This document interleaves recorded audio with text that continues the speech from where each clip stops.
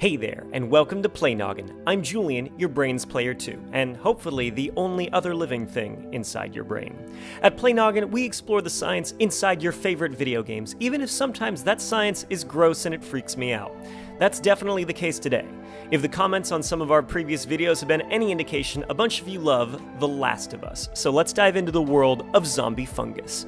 The Last of Us tells the alternatingly gut-wrenching and heartwarming story of Joel and Ellie, two people who couldn't be more different, but who are thrust into a world torn apart by a zombie epidemic.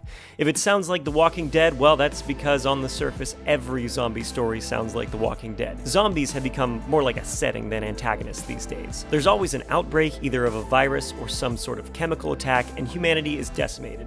And those who don't die outright are left either a shambling, undead corpse, or as one of the huddled few, the Last of Us, if you will, surviving against all the odds. One area where The Last of Us stands out in its genre is in the amount of information the audience is given about the infection. The terrifying disease that has turned people into mindless brain gobblers isn't some ambiguous magic virus. Instead, it's a parasitic fungus with a full life cycle that needs human hosts.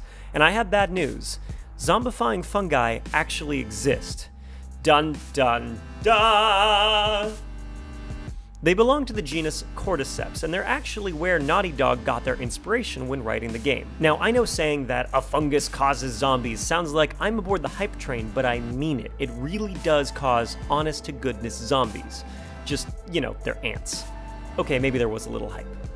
Mostly found in tropical regions, Ophiocordyceps unilateralis is a type of fungus with a unique relationship to certain species of ants. The fungus infects a host insect and uses a variety of crazy chemicals to control its brain, turning it into a shambling, uncoordinated mess. The fungus will compel the ant to leave its nest and travel to an area that's more conducive to fungal growth. It forces the ant to climb a plant and chomp its mandibles down on the underside of a leaf, where it stays until it dies. The fungus, however, continues on living, and because this thing has to be as freaky as possible, its fruiting bodies erupt out of the ant's head. Once they mature, they release spores that scatter and find new hosts, starting the process again. It's so virulent it can wipe out entire colonies of ants, which, may I remind you, are known for being pretty numerous, and it can turn all of them into a shambling horde. Yeah, I know, terrifying, right? In the world of The Last of Us, the implication seems to be that a cordyceps fungus has spontaneously jumped from some other species to control and use humans in the same way it uses ants.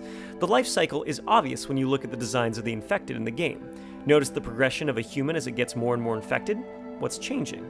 Yeah, the head. The fungus's fruiting bodies are growing and growing, eating this person's brain from the inside out, gnawing its way through the tongue, cheeks, eyeballs, until it erupts from their head, and then...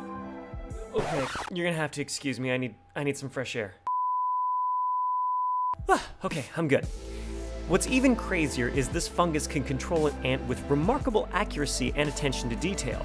The conditions it needs to grow are very precise, and scientists who've studied cordyceps behavior have found that most infected ants are guided to precise spots that are just high enough off the ground, about 25 centimeters, on the north side of a plant, in an environment with about 94% humidity and temperatures between 20 and 30 degrees Celsius. I can't even parallel park my car, so that level of control over another living thing sounds ridiculous to me. This need to use a host to reproduce is a perfect zombie motivation. The infected in The Last of Us release spores when their host dies, but they can also spread the infection by biting uninfected humans. That probably wouldn't transfer a fungus unless the spores win in the wound, at which point the victim is probably already breathing the spores in anyway, but hey, zombies got a zombie, am I right? So these zombies aren't just mindlessly hunting for brains, at least not directly. When the host dies, the brain, along with the rest of the organic matter, will be used to feed the fungus, which is maybe more gross than just straight up brain craving now that I think about it.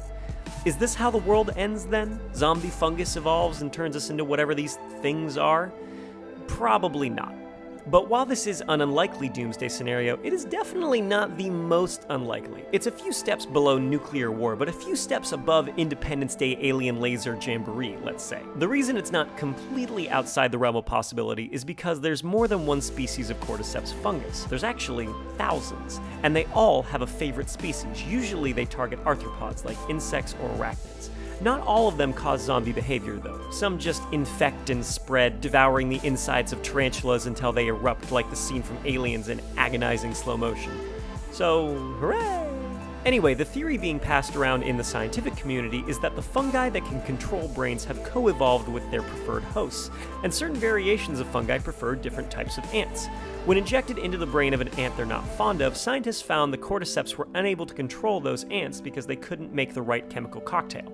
Don't worry, they still killed the ants just as dead. If this fungus is so adept at adapting, at locking onto a specific species and utterly subjugating it, how safe are we?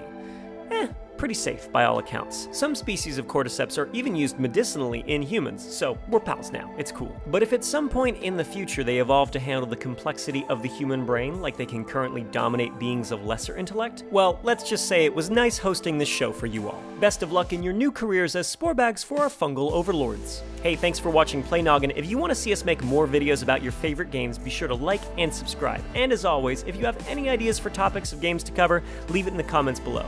Check out our other videos here, and don't forget to keep on playing.